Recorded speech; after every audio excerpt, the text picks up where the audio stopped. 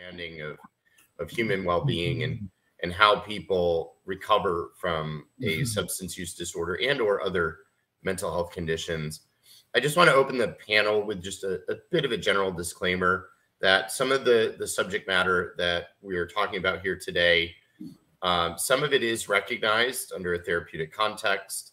Some of it is currently being studied in clinical trials, and so has not achieved full FDA approval yet for some of the substances that we'll be discussing. And other substances are protected by indigenous rights and religious rights and heritage. And outside of those contexts, these substances largely are still criminalized. And so it's just important to note that what we're talking about here today can look very different for different people depending on the context in which those substances are being used. And we'll talk a little bit more about that as we get into our presentation. So my name is Michael Gallipo. I'm a recovery advocate with the Dutchess County Behavioral and Community Health Department. This panel has come out of a multi-year discussion about the importance of psychedelics in recovery. And so I wanted to bring a diverse representation because of the nature of recovery being both treatment, clinical, medical, healing, but also spiritual and transformative and cultural.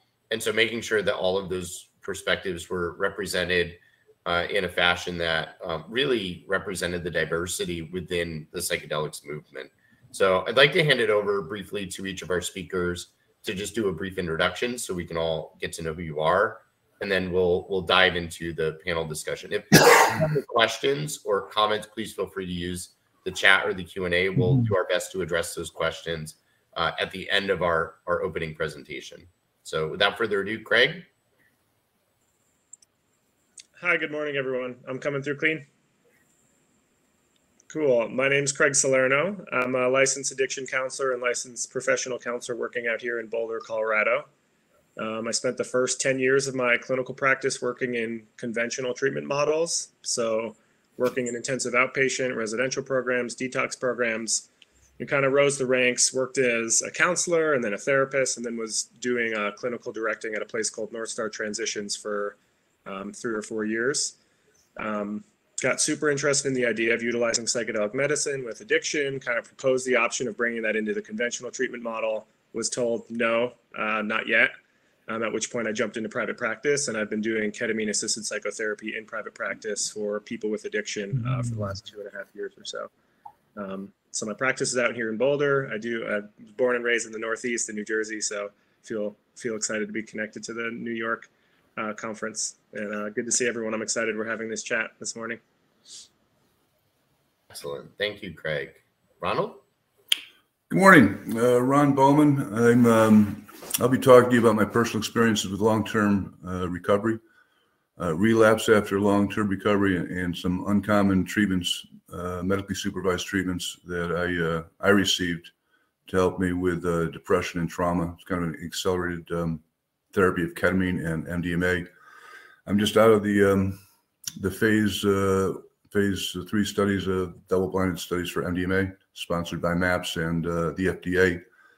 I'll talk to you a little bit about my traumas and a little bit about how these drugs enhance my recovery, both from substances and life. Ronald. Diana? Hi, good morning, everyone. My name is Diana Min.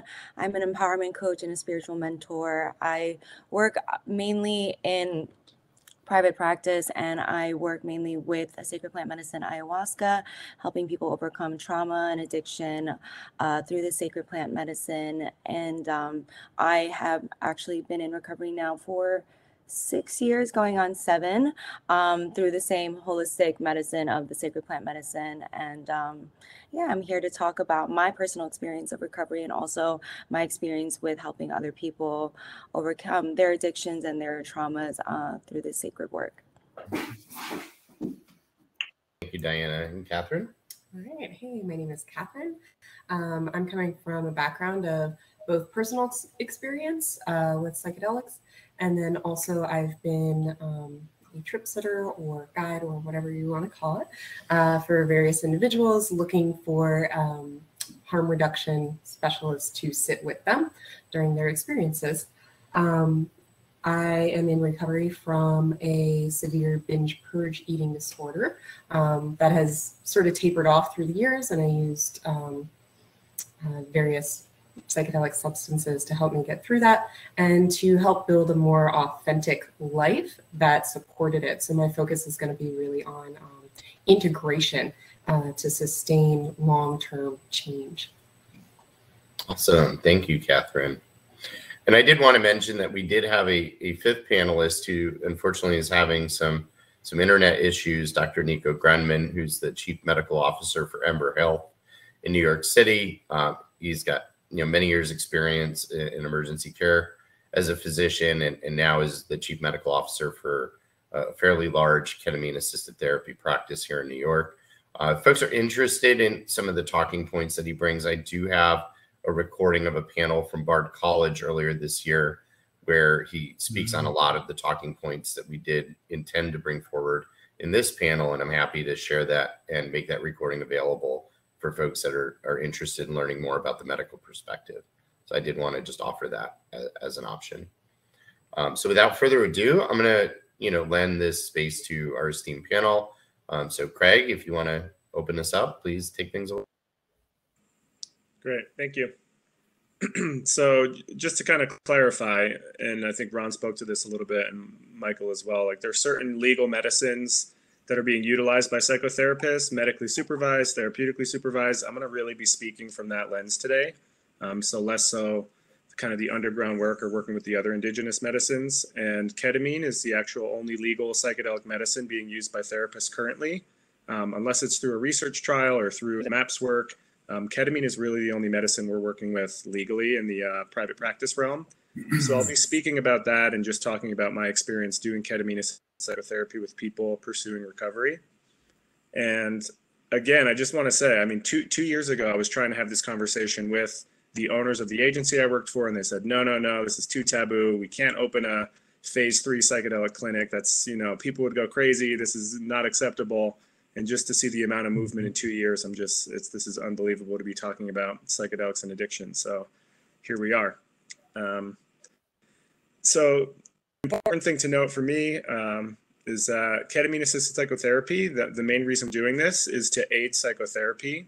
So there are different styles of how we do ketamine therapy. The way I'm going to be speaking about it is doing a conjunction treatment of traditional talk psychotherapy with the ingestion of ketamine as a medicine.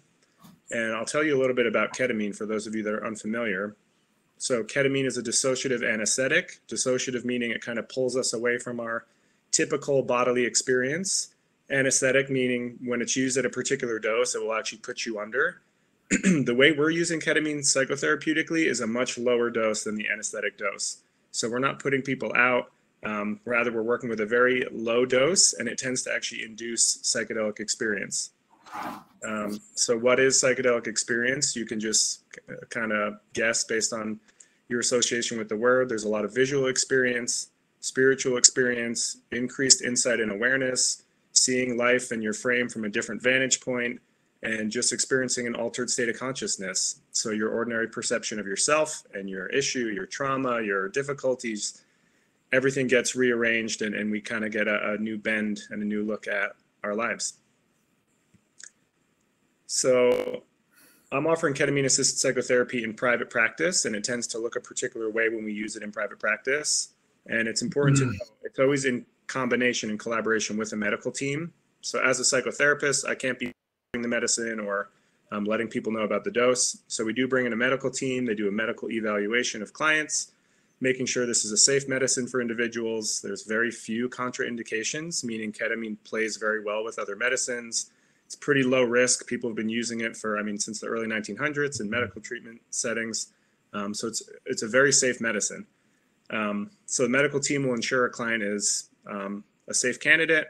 Psychotherapeutically, we'll make sure it makes sense from more of the emotional, spiritual, cognitive side. It's approved, we'll kind of bring these two teams on board, the medical, the therapeutic, work with the client and initiate a ketamine treatment.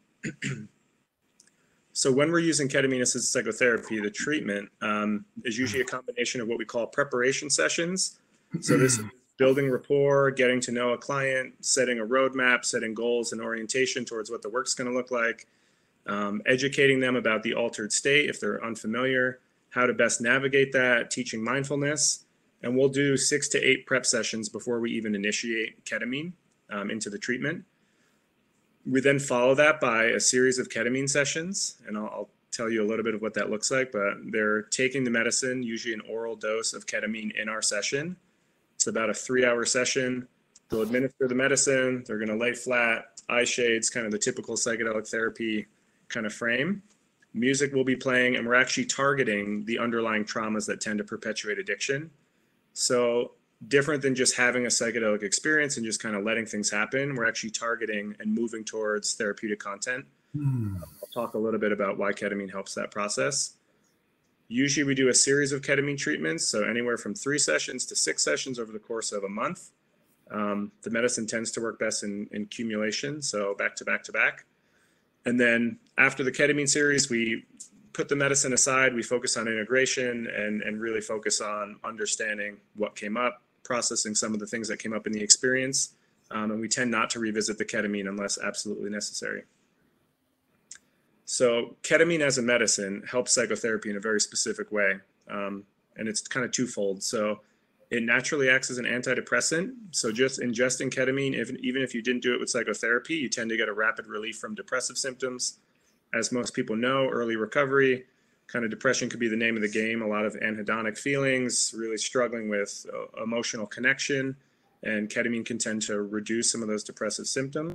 The other thing is that neurochemically, ketamine acts on the glutamate receptor, which is an activating neurochemical, which tends to induce fear, panic, and protection, and it lowers that part of our system.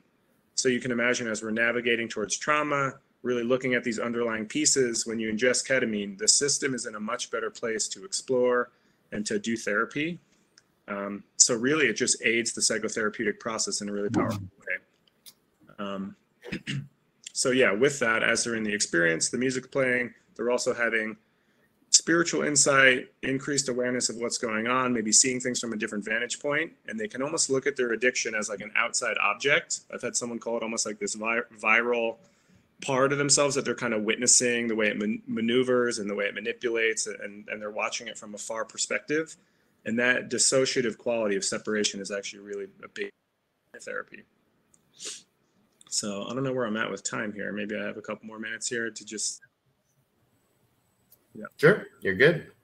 So the integration, so we deepen into the therapeutic process with ketamine. We're doing a series of sessions. People are really working in that way. We're doing integration, and integration is really focused on how do we go excavate these experiences with the ketamine, using the medicine, grab them out, make the ketamine obsolete, and then really focus on integrating and actually initiating our recovery process. So the idea here is to really make ketamine a short-term part of the treatment and not a long-term consistent thing we need to tap into. And you can imagine the benefit of this versus taking consistent psychiatric medications that are more daily, and they do relieve symptoms, but it's a long-term relationship. Ketamine, at least the way we're doing it, is considered a short-term relationship with a psychedelic medicine to help aid and kind of bridge us through our recovery process in the beginning. And then we kind of let go of the ketamine and continue on. So some of the benefits that I really like to think about. So again, going through withdrawal and these anhedonic phases in the beginning of recovery, it just really helps to have ketamine on board to reduce some of the symptoms. My clients tend to really appreciate the novelty of the experience. It's almost like an alternate rebellion. So some piece of addiction is it's edgy and we kind of get to push our limits. With ketamine therapy, you kind of get to scratch that itch, but in a very safe, supportive setting. I call it a psychedelic carrot. It tends to reduce relapse and recidivism because we know once a week we're getting an altered state, which in some ways can be captivating for a client. And again, it's kind of like working in this harm reduction model where they know they're going to be in a safe environment, they're going to be utilizing a psychedelic, they're going to feel an altered state, but it's in a safe, supportive way. So that kind of flips addiction on its head too. So altering ourselves, but in the safety and with the intention to heal as opposed to move away from our pain. And then this other piece is that it really supports the spiritual. As most people know, it's a huge part of this. It tends to initiate spiritual experience in a powerful way. But overall, I would say it deepens the therapy and it quickens the therapy. And those are two things when we're working with addiction that are really valuable. Important to mention the cons. So there is the possibility of someone getting too emotionally connected to the ketamine experience or wanting to develop more of an abusive relationship with ketamine. I'd say it's very rare. I've worked with many, many clients, and it's rare that people want to do this on their own because it tends to be a pretty bizarre experience. There are some safety concerns with prescribing ketamine and having people keep it at their home. So we found creative ways to adjust that. And then it's important to recognize ketamine's still being researched. We're kind of early in this phase of understanding the long-term benefits of ketamine and the long-term impact of ketamine. So it's an alternative treatment. And what I always say is, let's try psychotherapy first. Let's try conventional treatment. And if those things aren't working, we can shift gears and kind of move. I've had a handful of clients come to me specifically to work with ketamine. We did therapy and this prep work. They got sober and we never touched the ketamine. And that to me is a great process as well. So yeah, with that said, I just want to say this is not a magic bullet, but it definitely can aid and support recovery. We need to do a lot more research into it, but also I think people deserve to have access to these forms of treatment. I would love to see it get integrated into conventional treatment as an option. And again, we're really turning addiction on its head. So instead of using a medicine to move away from our pain and suffering, we're using a medicine to go towards it, to heal. And that to me is a very profound shift. So yeah. Of what it looks like. I had a late 20s alcoholic come in. He had tried conventional treatment, 12-step model, in and out of recovery, in and out of the rooms, in and out of residential treatment, came and did ketamine-assisted psychotherapy. We worked weekly with ketamine, I think for 7 weeks or 8 weeks. Rapid relief from some of the emotional underpinnings, got to process trauma that he's never touched in any of his previous treatment stays because it was pretty locked up. Immediate abstinence. He had a relapse around 8 months and then had a pretty rapid rebound to recovery. But these are some of the things that we can see. It's just kind of like this rapid trauma processing, potential of immediate sobriety and recovery. And I mean, that's what it could look like. So I'll leave it there and then I'll pass it to our next panelist. So thank you, everybody. Thank you, Craig. Ronald. Good morning. Good morning. I'm Ron Bowman. Married, husband, father of 5. I guess if I have a unique perspective on the topic, it's a guy in recovery who's no longer middle-aged or young, trying some uncommon treatments for mental health and recovery. 61 years old. I came into the rooms of AA November 1st, 1987. And having been in the room since 1987, I've noticed a change in recovery and the themes and of recovery. I like to think of that period of time as fairly vigilant. If you were sharing about things that didn't have to do with substances or alcohol specifically, they might have walked you out or shut you down. It was fairly vigilant. It was about alcohol and alcoholism.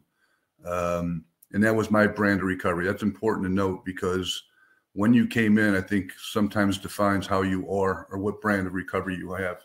So I say that because psychedelics, you know, I didn't do them when I was active. I drank a lot. I did a tremendous amount of cocaine. I never did psychedelics. I had no reference point. Father was an alcoholic. Grandfather's an alcoholic. Grandfather committed suicide. Dad murdered. Bunch of trauma growing up. Details important, but not that important. Just a lot of us in recovery have experienced trauma, and I think I shared with Mike not too long ago that, you know, AA doesn't treat trauma. They're like the fire department. They don't replace anything. They just tell you what's left, you know. So it's not all the trauma stuff that I've been through. There was a step attached to, and it kind of went unspoken because it really didn't have a lot to do with substances. It had a lot to do with events in my life that just kind of step over the body. So November 1st, 1987, get sober, get married, have kids, jobs get better, houses get bigger. Good. I'm running with a pack of vigilant recovery guys and gals, and it was good, and it was good enough, right? I knew I wasn't touching the third rail of various parts of my life. I did my steps. I always had a sponsor. I was always engaged, but there was stuff that just was, I don't know, man, just it wasn't for the rooms, right? So 93, the towers get bombed, and it kind of, for what I do professionally, kind of enhanced my career, right?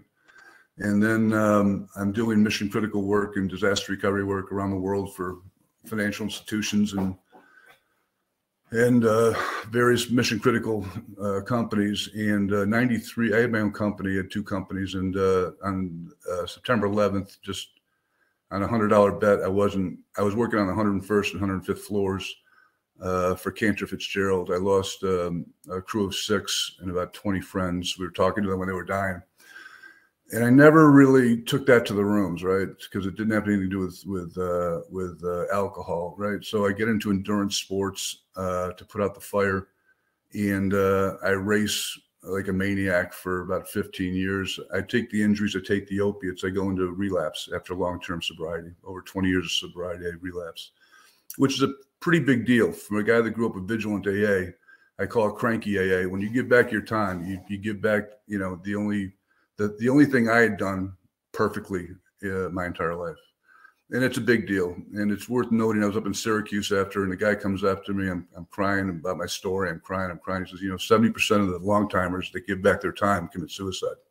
And I knew exactly what he meant. So I was casually suicidal since the events September 11th, casually suicidal, not in a good space. And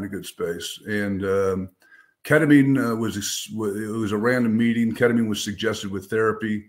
Appreciate Greg's description of it. Mine was a little more like boom, baby. Like I took the injection, I heard a train, I smelt brownies, and there was no hand, there was no job, there was no wife, there were no kids. It was basically the death of ego. Like, and I can talk about it.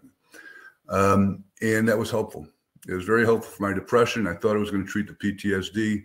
I did it about 15 times. There was some benefits in doing it regularly, and then I think the benefits wore. So I'm grateful for that treatment. I was a reluctant dude. Like I was 57 or 56 when I did it. I'm just not that guy. And what's important to mention is for those of us in recovery, I just did not want breadcrumbs back to another relapse. Like my last run active was 3 8-balls on an empty stomach driving around my kids. Like I don't, you know, I've got a nasty case of this disease. So the idea that I was willing to take ketamine was a big deal. It's a really big deal. For those who learned AA in the 80s and cranky AA, no mood altering substances, it didn't change my mood. It changed me. It was a big risk. And I took it because I was casually suicidal. So at the same time, the study for MDMA is coming up. I know nothing about Molly. I know nothing about ecstasy. The therapist was like, just put your hat in there. Just see if you can get in. And there were about 50,000 of us. They took 1,300 phone interviews, 750, 550, 250. I get into the final 91. It's a double-blinded study for MDMA, and I'm hating the gating process. I'm about to take another mood-altering substance. I don't like that. I'm telling my sponsor, I don't like that. You know, is it a planned relapse? Am I sincerely asking for help? You know, so all these questions are just really busy between my ears. And for a guy that just gave back his time, it was a big risk for me, right? What I found in the 3 sessions was a very squishy place to have a very honest conversation with myself on very tough topics. Very safe, very warm. It was not, I knew once I got in that space, this was not a planned relapse. That this was good. This was, I can have a conversation. If all I wanted to get out of this whole MDMA study was to stop crying, I would have made that bet. I just could not stop crying. I couldn't stop. So I come out of the treatment. It's like taking 25 years of therapy in 4 months. And if you've ever seen like a space show where they go into hyperspeed and the skin on their face pulls back, their fingers are all white knuckled. It's like, from a therapy point of view, you are accelerated. So now we stop the acceleration and it's like, whew. So I will tell you that after my therapy, I was suicidal, and it lasted about 4 to 6 weeks. It was bad, right? And I didn't see that coming. It was bad. It was really bad. And it's not uncommon from what I understand. I'm telling you my story, but from those I talked to, it's like, no, man, once you take that rocket ship ride, there's stuff to sort out. This is not fairy dust. This is not a unicorn treatment. This is not for the faint of heart, that it may not go your way, but it was a risk I was willing to take. And I will tell you, I'm grateful I took the risk. I took the risk of relapse. I took the risk that I would be worse off. But my experience both with ketamine and MDMA was painful, but favorable. And that's just my journey. What I've learned, and then in my third session MDMA, there was one, I got sexually abused as a kid. I was in camp, and the counselor tied me to a tree and had his way with me. And that one had never come up in all of my recovery and any of my ketamine. But in a safe place of MDMA, I just told a story about that abuse to the two therapists. And I just told a story like I'm talking to you. And at the end of it, I said, that was so fucked up. And they said, yeah, that was pretty fucked up. And that's all that needed to be said. So I speak to you casually about it because it doesn't have any power. It's out, right? I don't think that would have come out doing another round of steps or getting another sponsor. You know, in my case, I believe that in that safe space, I could say things that I never said before without consequence. So that's a big deal. That's a big deal. So I will tell you that I've learned that we do the work and we do the healing. I believe the answers are inside. Don't expect anybody to pull it out of you. I look at, it's not, there is no recovering from, in my view, trauma. I think we, like a drunk, we will die with trauma. It's how you let it affect you. So what it has done for me as I look back is I have choices in the moment when life is decided. When I come to this story of my sexual abuse, I have a choice. I can decide whether I want to go down the emotional trauma story and the tears come, or I could tell you a story about a part of my life. And that's a conscious decision I never had before. That's a choice. My trauma today is a choice. I don't always win in that moment. I won just now. I'll win again, and definitely better for it. This would not have happened, in my view, without taking the MDMA and having the therapy. So that's kind of my story. I'm grateful. I was banged up afterwards. That's my journey. But I'm grateful that I both took the ketamine and the MDMA. I continue to go to AA. I don't talk about it in the rooms. I didn't give back my time. I don't count time anymore. I don't care about the chips. I don't care about the cake. I don't care about the coffee. You know, I'm on my own path of recovery, and I'm kind of doing much better. That's my story. And I love that you pointed out the importance of having a safe space to just be able to speak your truth. And I think a part of the importance of this panel was to have a space for people living in recovery to be encouraged to speak and explore their truth, because we're not alone. You know, just about all of us in this room have had our own experiences. So I'm just really appreciative of being able to create that space for all of us to be able to share our truth.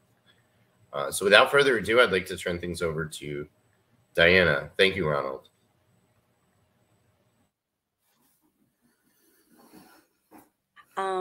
Thank you, Ron, for that share. It's really beautiful. I can relate to so many aspects of your story. So I'm here in San Diego. I'm from New York originally, first generation of immigrant parents growing up in New York City. Really, really tough childhood. My mother was bipolar. And so I had a lot of vicious abuse my entire life, my entire childhood, from moments I can't remember into moments that I can remember up until I left home around 17 for college. So I became an alcoholic pretty early, around like 14, began using drugs probably around that time, 14, 15, and would be like a raging alcoholic for the majority of my life, and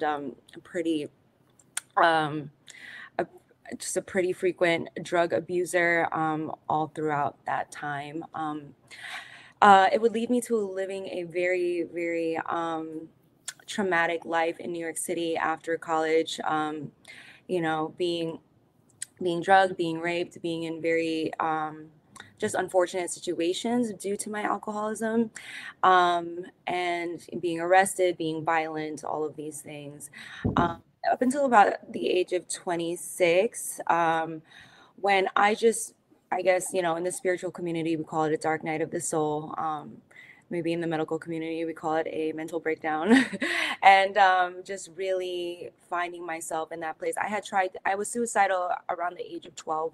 And so at this point, 26 was really when it resurfaced. And so I I had seen my mother on medication her entire life.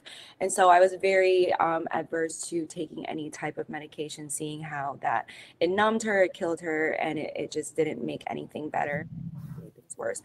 And so I sought out a shamanic healer out in Brooklyn, New York, and I worked with her for about 6 months doing shamanic work, which if any of you are familiar with shamanic healing, it is more quantum, it is spiritual, it is deep, it is moving things through the lineage. You know, a lot of our trauma, like Ron touched on, is coming down through the bloodline. There is addiction in my family. There's a lot of mental illness in my family. At this point, I didn't realize that I had PTSD, borderline personality disorder, OCD, anxiety, and depression.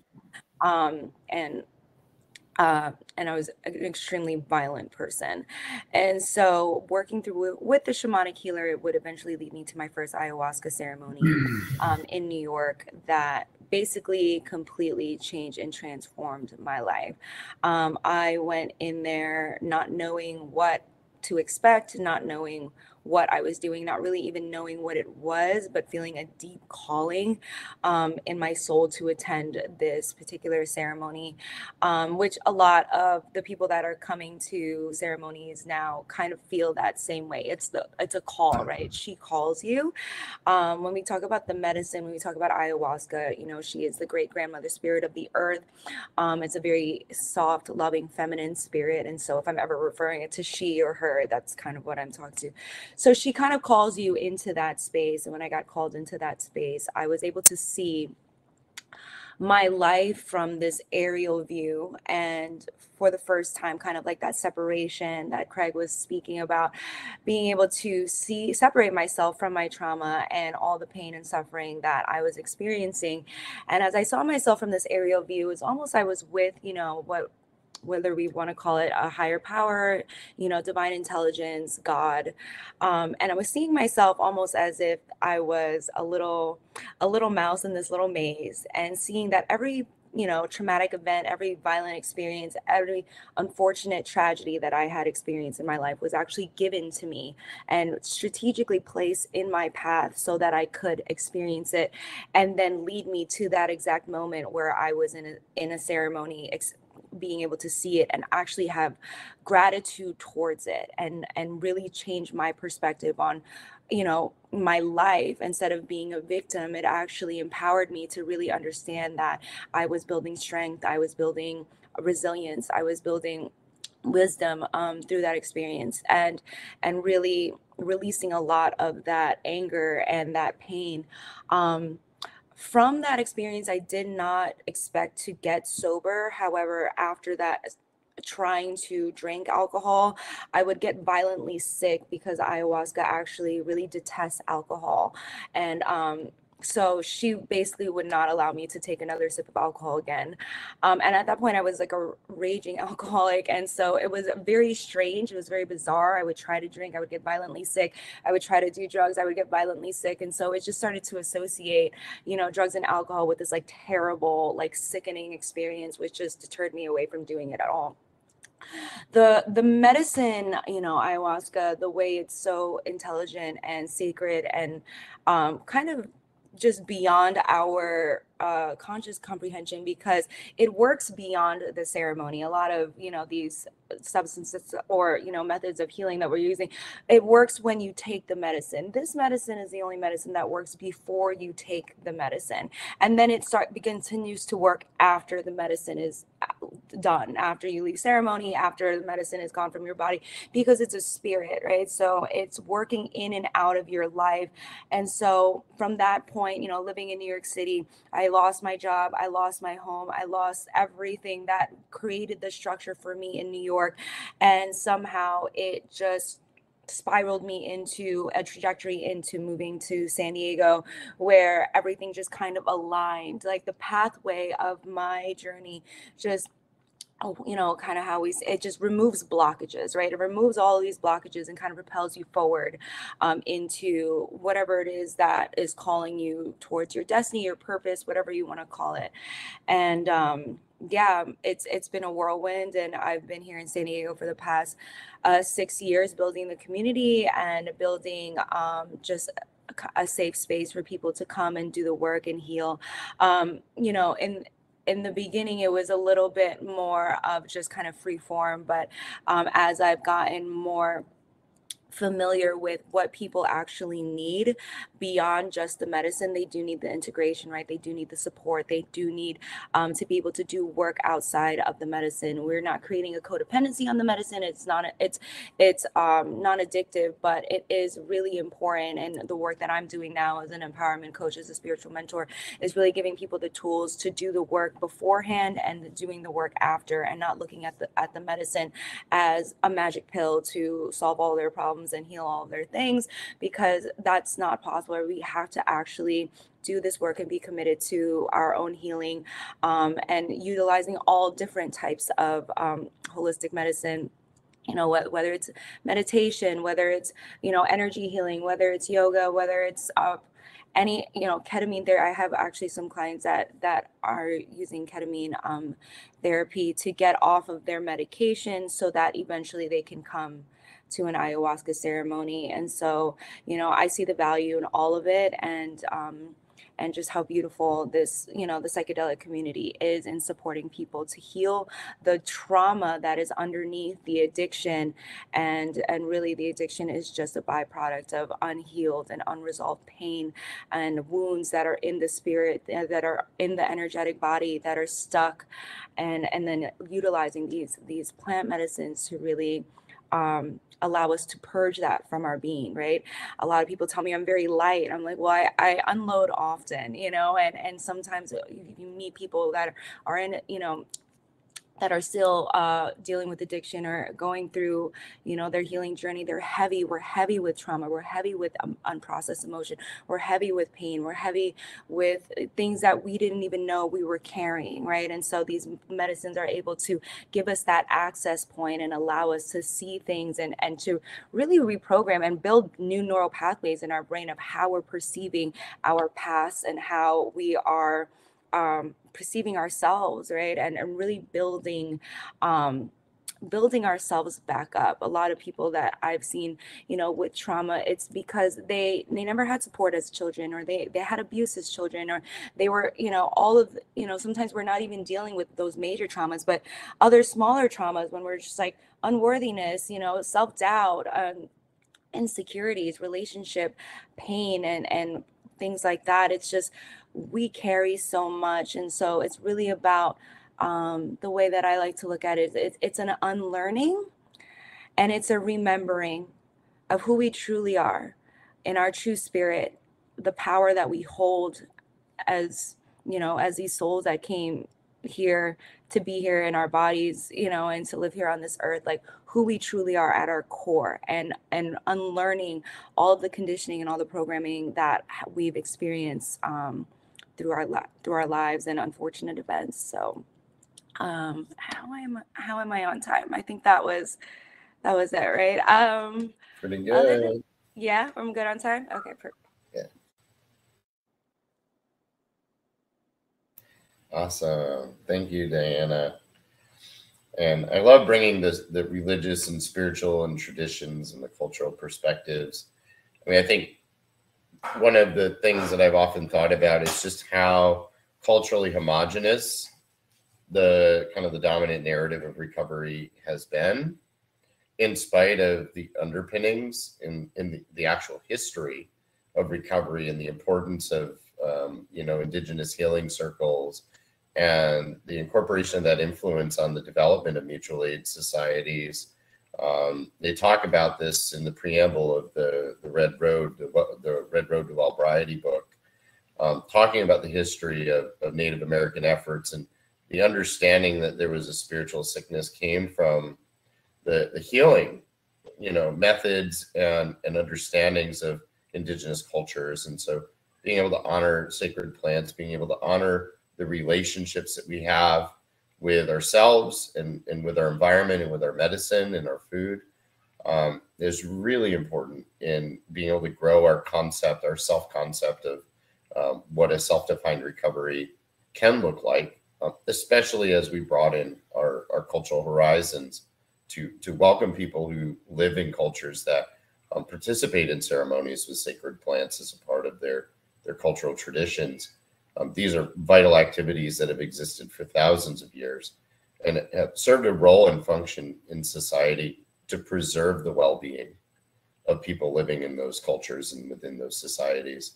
So understanding how that works and understanding how to respect that and honor and celebrate diversity within our movement is part of the utmost important conversation surrounding psychedelics, and especially as we move into therapies and patentability. There's a legacy of biopiracy that underscores the psychedelics movement, you know, from the expropriation of psilocybin mushrooms from Mexico and the current conversation happening federally around the patentability of psilocybin and psilocybin-assisted therapies, and companies really making serious efforts to try to restrict access or create traditional ownership from sacred medicines that belong to indigenous peoples who have rights and who ought to rightfully be benefiting from that knowledge being shared with the world. And so kind of revisiting our own conversation about, you know, how these things are being brought into the world and what are the elements of structural violence that are being deepened or furthering inequalities, because these incredible medicines are being used now to help so many people, and who are the rightful bearers of that knowledge, of that wisdom, to be able to bring that forward to the benefit of our movement. So I want to hand things over to Catherine, because I think this is an excellent departure point into her story. And then hopefully we'll be able to address some more questions and maybe into more of like an open discussion format. So without further ado, Catherine. Hey there. Thanks, Mikey. So I'm coming from a very different recovery background than many people typically think of with an eating disorder. There's no point at which I stopped eating food. It's not an option. So learning how to be in relationship to it was definitely a struggle. And it's a struggle for traditional therapists, I think, to even teach you how to do that. It's a totally different thing than just cut out the alcohol, cut out friends. You can't stop being friends with people who eat food. So I wound up being very, very lucky.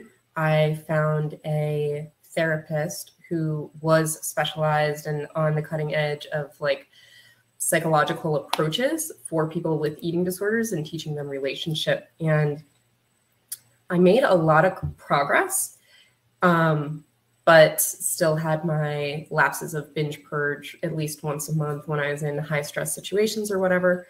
And I also, that being the backstory, had this history that wound up becoming this eating disorder, where I was raised in an incredibly sheltered, religious family, not family, but like my community at that point was incredibly religious and very closed to typical things that you would see in normal culture, like sexuality and I don't know, just enjoying music and recreational, pleasurable experiences. My life felt very dark, closed. I became a little bit OCD in various ways. And when I broke out of that, I lost all of my friends.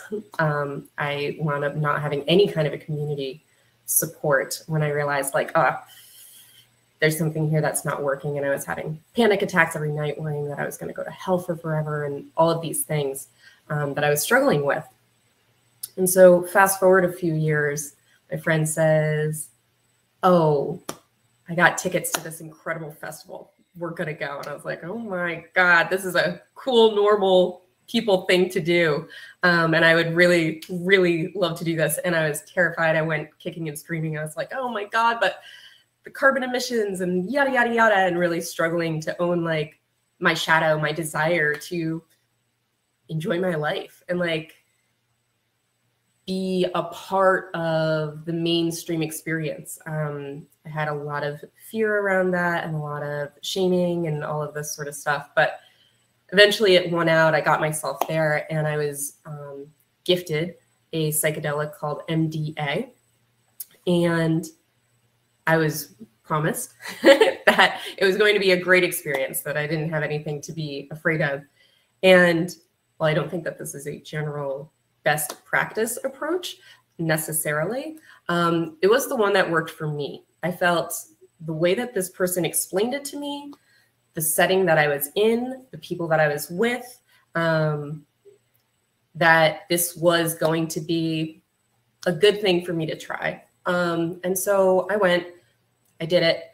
And while I was under the influence of this experience in this recreational setting with lots of various people, I started to break down a lot of these negative, OCD, fearful, shaming patterns that I had of relating with people. I was often post-cult, trying to watch people and see like, okay, how do normal people function in society? And it could almost be perceived as manipulative. I do feel that I was an empathetic, caring person. I really desperately wanted to see how do people have relationships and all of this stuff. But under the influence of this substance, MDA, and I think there was a little bit of marijuana involved, I stopped doing that. And I started actually talking to people for the intrinsic joy of being with this person. And it didn't matter if I thought like, oh, this person has a high status or this person is attractive and so they're going to understand the world better. I wound up being like, oh, this person lights me up. I actually genuinely want to be connected with them for the simple sake that it feels good. And so I came down from this experience, and the rest of the week I was there with my best friend, and I was processing out loud and saying, oh my God, like I've never operated this way in my life. Like it was always like, well, what would God want? Or what is, which after I left this hyper-religious community, I wound up focusing on political stuff. Like, oh, what's the best for the environment? What's this? And very OCD and pretty much paralyzed in a lot of ways. And I also was trying to fit in. And I was beginning to speak about how like, I never wanted to go back to that way of relating. Like, I'm not going to apologize for my past anymore. And so I was able to tell her this story through the week. And after that, I really did change my life. My life has not looked at all the same from before that moment since then. I came home and I made some major life changes. I changed where I lived and all of my friend group. Not that I had that many friends, but I had friends. I finally had a friend group. And I also wound up becoming polyamorous. So I was like less OCD about rules and felt freer to explore my life and my internal reality as it was, and be honest with myself. And I was also able to change my job into helping people also experience pleasure authentically and taking the stigma and the shame out of enjoying life intrinsically for the sake of it and being motivated by internal desire. To me, it feels like the opposite of depression or the opposite of anxiety. It's living with authenticity. So the things that I would like to offer to this conversation are a few points, which are integration. Not everybody's experience looks the same for entering into psychedelic use, even therapeutically, and then also community. So I'll start first, a little bit out of order, with not everybody's journey into this looks the same. And I will say that even though I have now taken many trainings in harm reduction and how clinical settings work and stuff like that, as somebody who is homeschooled, religious, all of these things coming up, trusting the establishment or an establishment was not going to work for me. I was not going to do that. I'm not a jump off the cliff kind of person. I'm like big toe, foot, ankle, calf, and then we'll see if this water works for me type of individual. And so I had the opportunity to do that for a couple of years before my most profound experience that I just shared. And that worked for me. I've had lasting change because I actually got to do the thing, as opposed to being like, I'm supposed to do it this way, I'm supposed to do it that way. So yeah, I think that that's an important thing for people to realize, is to listen to your intuition, and to do what feels comfortable with some rationality, intelligence, do your research, and then from that place, figure out what you feel most comfortable with. My second point would be integration. I was incredibly lucky. One of my besties who met me right out of cult life, and had been there with me the whole time. She was definitely like sorority girl, frat sister, whatever. She's just like, I don't know, an interesting individual who always really accepted me and like my natural innate gifts that I came into this world with. And watching her have empathy and hear my story and really accept it was incredibly, it gave me a lot of self-confidence to move forward and be like, this does sound good. Like, it's not just me. Like, I can see it in her face that like, this is a beautiful, worthy thing for me to pursue, because I didn't have that kind of self-love. I was always looking for like, is this okay with God, or is this okay with my community, or whatever? I'm like, oh yeah. And so integration, talking about it, putting the frame around your experience. And I would say sooner rather than later, in whatever way. Again, it doesn't have to look the same. Maybe you are a person who does great with journaling, but for me, getting it literally out of my body and out of my sound, my thought space was incredibly helpful, because when I'd start to say these things out in the world or do something out in the world, I could remember hearing myself talk about, I'm not chasing approval. I'm like living my life for me.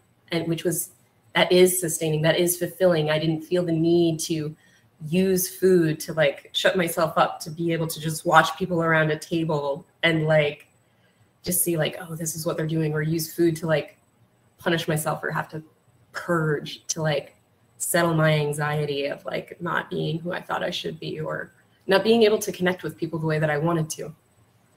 And so, which brings me to my last point, which is my last of 3 points, which is community. And it is sort of the same as integration. It's part of it, but it's a massive part of it for me.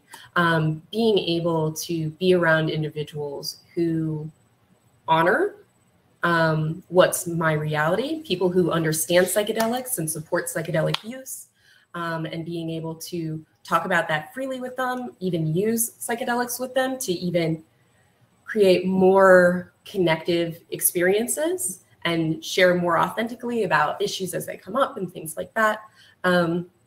It's just been one of those things that just helps to create and sustain a more fulfilled, safe, integrated life.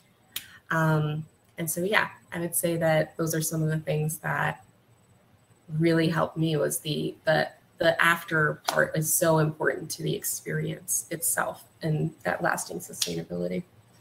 So, yeah. Awesome.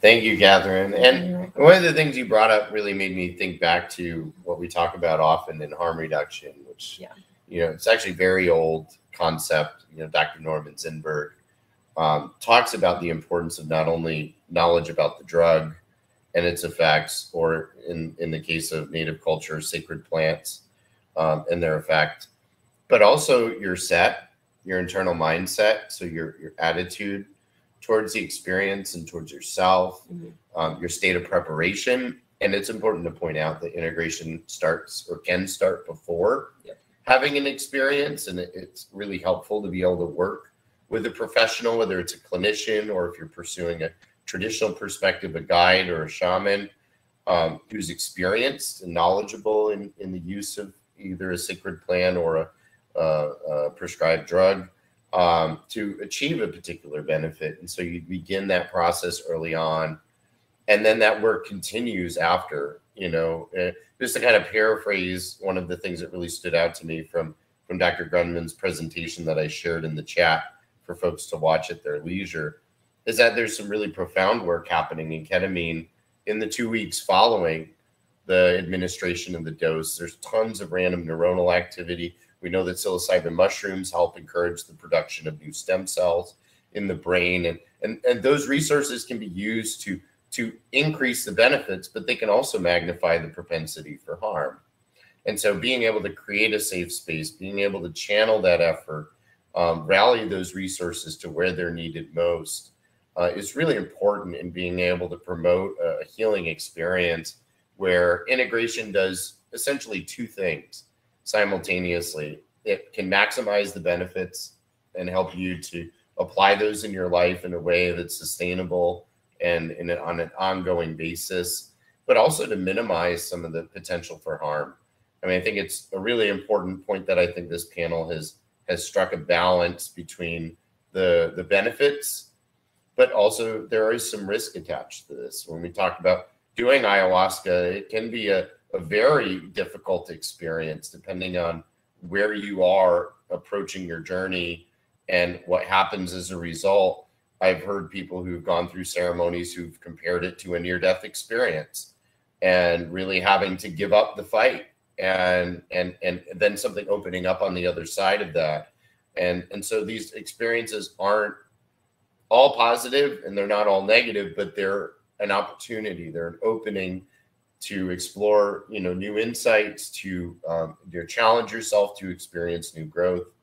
My experience of recovery, I was not able to stop drinking alcohol until I had a sustained experience with psilocybin mushrooms. And at the close of that experience, where I was using yoga, meditation, and psilocybin for about a year, and this was long before there were any recognized uses for that. I was just starting, I think, clinical trials at that time.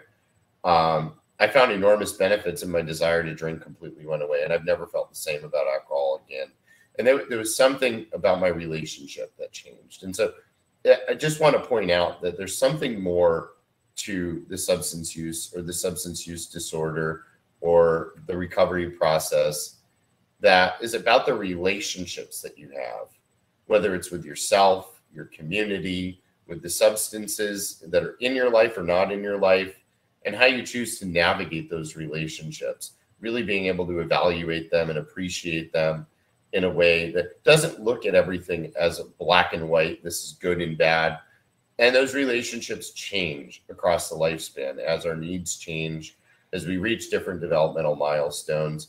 Part of the importance of Indigenous traditions, has been to address those changes during those milestones. That's why so many traditions in Native culture are tied to age and are tied to different periods of time in a person's life when they're entering a different role or a different place in society, to better understand how they fit into those roles within society, creating that container and that context for people to find meaning and to find connection and purpose in what they're doing within not only their individual lives introspectively, but in an extroverted way as well, understanding how we fit into our larger environment. How do we integrate with nature and see ourselves as a part of a larger global community?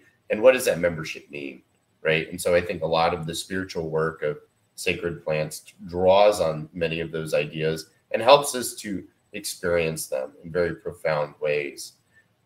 So I wanted to thank all of our esteemed panelists. We have some time for some question and answer, a little bit of open discussion. So I'd really encourage folks to put their questions. I know we answered some questions in the chat. Craig was pretty excellent at addressing many of those points, but I also wanted to open it up to any of our other panelists who might be interested in taking some of those questions that have already been answered, or anybody to put new questions for us to answer. We're happy to talk with you about our experiences.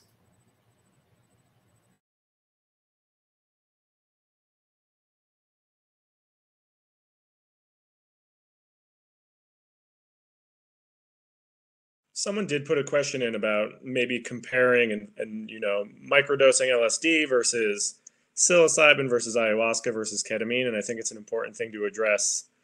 Because I tried to write in there like many roads into the forest, and I think they all have their benefits, and I think that's where connecting with your community, seeing what's available to you locally, seeing what makes sense for you in terms of, do you want to attend more of like a community gathering and doing this in a circle, in which case doing more indigenous routes and working with ayahuasca makes a little bit more sense, versus is this more of an individual play working with a therapist, in which case, yeah, it's like looking at the legal medicines like ketamine, and just, yeah, it can be hard and maybe a bit daunting to choose what path to take. And that's where I think just connecting with people who are doing this work and learning a little bit about the different roads is very helpful.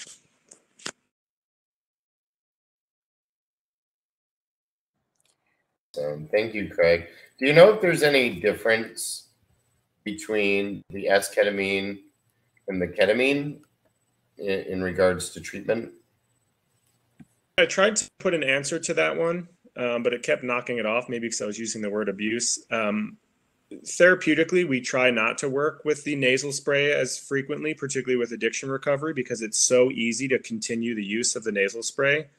And just to reduce the risk of abuse and kind of overdoing the medicine, we use the oral lozenges, which again, like, you're way less likely to abuse that style of medicine. And it gives you a 2-hour experience, and it's not short. So a lot of people don't want to do it recreationally.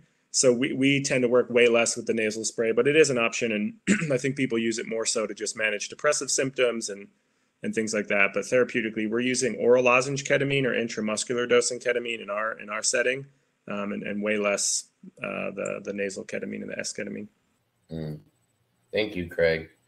I do also want to point out just some general kind of harm reduction. It's important as a kind of a general disclaimer and reminder that, you know, the use of most psychedelic substances, you know, outside of a clinical or religious environment is still heavily criminalized and carries severe penalties in many areas. There are a number of spaces in states and municipalities that are now moving towards decriminalization. There's been a shift towards wanting to reduce that. And I did see the question from Tammy. So Dr. Nico Grenman, who was not available to be here because of technical issues with internet, runs a practice called Ember Health in New York City. In fact, they're getting about somewhere between a 60 and 70%, I believe, approval rating from Medicaid reimbursement to be able to provide ketamine-assisted therapy. They have 2 clinics in New York City. It's called Ember Health. And so they do provide ketamine-assisted therapy here in New York, as well as the administration of that. There are quite a few practices within the state of New York providing ketamine-assisted therapies. Another really important piece, and this is really specific to ayahuasca, but it touches on some of the larger challenges with plant medicine. You know, oftentimes we've moved towards a medical model that really favors a heavy route of clinical trials. And one of the challenges with plant medicine, in particular ayahuasca, because it's not just a single substance, it's actually a vine combined with another plant to be able to produce the effects of ayahuasca. They've actually found it virtually impossible to patent or standardize the ayahuasca formula. And it really speaks to the power of the spirit of the plant and the people who are working with that spirit, who understand how to use it. There are medicines that are available within traditional cultures that are impossible to regulate or to make available through the traditional medical model because of some of the limitations on our science, right? And so there's a larger conversation that has not been had about how do we integrate indigenous practices and traditional medicine and honor and recognize it within Western medicine that takes a slightly different avenue, maybe a phytotherapeutics avenue. The conversation being had around coca as a extroverted entheogen in Latin America right now is also kind of fraught with many of the same challenges, as well as cannabis. There are just so many properties of the cannabis plant that we don't fully understand and yet have immense medicinal value. And so I just mentioned that to say that there are gaping holes in the development of treatment and therapies that are based on the limitations on our scientific process and the process of receiving an FDA approval for a licensed medication that when we start to talk about plant medicine, when we start to talk about traditional medicine, there have not been answers provided. And frankly, the answer has been there are no answers. And so there have been kind of divergent paths that have emerged to making access available for people who are seeking traditional healing, where one is a medical model, very much with the ketamine therapies have followed that model and are pretty tightly regulated and controlled and can be. But in the case of ayahuasca, it's really dependent upon the wisdom and the experience of the practitioners who have been carriers of these traditions for many thousands of years. And those formulas are so incredibly complex that they're almost impossible to regulate in any kind of standardized fashion. And the importance of the traditions surrounding those, really pointing back to the importance of the set and the setting, and knowing that living in the United States right now, so many of these medicines are criminalized that it creates a hostile environment for people who are looking to explore these opportunities more. And so being able to, provide, a judicious consult to people who are interested in exploring these avenues, to weigh the pros and cons of the benefits in their lives, and also being able to be realistic about the reality of criminalization, and being licensed professionals, working in licensed facilities that have a particular role. There may be ethical dilemmas to consider when discussing activities with individuals that are fundamentally criminalized. And that can inform meaningful advocacy for the need to change some of that landscape, so we can have honest and forthright conversations with people about the decision-making process and what they're considering, and providing them with the best evidence that's available. There are to date 3,500 papers that have been published on ketamine-assisted therapy. MDMA and psilocybin therapy are very quickly following that. There have been a handful of papers published on ayahuasca. So the research is starting to be drawn together to inform some of these practices, but it's not a replacement for traditional wisdom. It's also not a replacement for the existing legal or penal system. And so really being honest with ourselves about addressing and undoing the harms of that, and how do we move forward in a way that really is centered on the values of our recovery, the transparency, the honesty, the supportive community, and the radical love and compassion that we're asked to practice as we begin supporting people on their healing journeys. Thank you, Teresa, for sharing the link. So what is the average cost? Can I add something to what you just said? Yes, Diana. Regarding ayahuasca, I would definitely recommend that everybody that is considering this path to really, like you said, to do your research, but also be very careful with who you sit with and what kind of medicine. There are many different types of ayahuasca. There's a Colombian strain of ayahuasca. So like you said, ayahuasca is a mixture of a vine and the ayahuasca vine and the chacuna plant. And so there's many different tribes, many different traditions that will cook it in different ways. We have different strains, like there are different strains of marijuana, there are different strains of ayahuasca. So being very discerning about who you sit with, what kind of medicine you're working with, the integrity of the shaman and their lineage and their traditions to the jungle, and the integrity of the group. I myself have found myself in situations where they may not have been in alignment with me and the work that I do.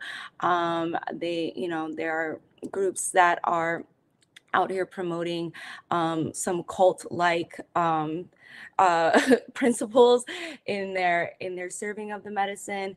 And so there is a lot of things that are out of alignment. And like you said, there's just not a lot of people regulating this space.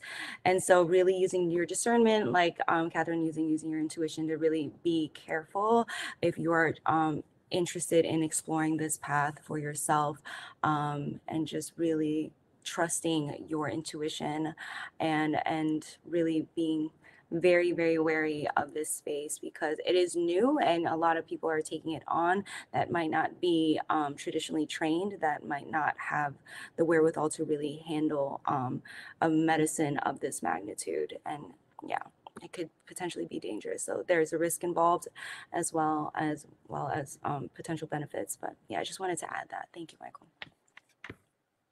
Thank you, Diana. I just wanted to kick it to Craig really quick to just answer the question about medical coverage and costs. And then I wanted to hand it over to Catherine really quickly to address one of the questions in the chat. Yeah, so as far as I'm concerned, in Colorado, there's only one agency that's getting ketamine therapy covered by Medicaid. It's a place called Clarasana. And I think they actually have multiple locations and they're trying to expand. But most private practice ketamine therapists aren't taking insurance. So what we do is we can send super bills and bill for an hour of individual therapy for the 3-hour ketamine sessions. But as I mentioned, like you're mostly doing individual psychotherapy, a set of 6 ketamine sessions, and then psychotherapy. So you can get the psychotherapy costs through your insurance, depending on if the provider takes your insurance. But the ketamine itself, there's no billable code for ketamine therapy right now, which is unfortunate. And hopefully we move in that direction. But in terms of cost, individual psychotherapy basic hours would be like $120 to $180 an hour for individual psychotherapy. And then the medicine sessions themselves are usually 2.5 to 3 hours, and they could range from anywhere from $300 to $600, depending on your provider and what dose you're doing, and if there's one provider too. And yeah, Ron could probably speak to his personal experience doing ketamine therapy as well. The infusions, I'm not as familiar with pricing, but that's kind of what you can look at for kind of the private practice outpatient model. Thank you, Craig. And Catherine, was there a question you wanted to address? Yeah, someone was asking about, I'd love to be able to ask questions about how that was overcome, talking about how religion can be ingrained so much into an individual. If that person has any more specific questions, then please type it in so that I can answer it now. But it was incredibly difficult. I left that entire scene. I wound up in a more or less genuine, but still maybe mildly manipulative way, dating my way into a very small school group. And they were incredibly intelligent human beings who were attracted to me. And so I was able to get, even though I was a very difficult person to connect with and understand, there were people that still, in spite of that, wanted to see me around more often. And so through that, I was able to get a friend group of people, and then gradually over a long amount of time was able to create genuine friendships. So that created the new community outside of the religion to be able to bounce ideas off of, talk to, etc. And then unfortunately, then what happens is you still have these programmed ways of becoming OCD. So this happened, not stating any political position is better than another. I happen to have then directly jumped into being in this very political liberal group. And so now my brain was still patterned for right, wrong. If you do something wrong, you go to hell, etc. And so I became very militantly liberal. And I wound up still having all of these issues with right and wrong and not being an authentic human being and like being in my own experience and organic and bumping it back. So then I had that major experience that I outlined earlier with MDA, and simply being on that substance and talking to individuals about things that weren't religion and weren't politics and weren't health. I happened to have a very sick mom who also was very involved in nutrition, and so a lot of rights and wrongs around food. So yeah, being able to experience normal interactions on that substance were incredibly helpful. We are at the end of our time, guys, and I just want to remind everyone that if you want to continue the conversation, to go to your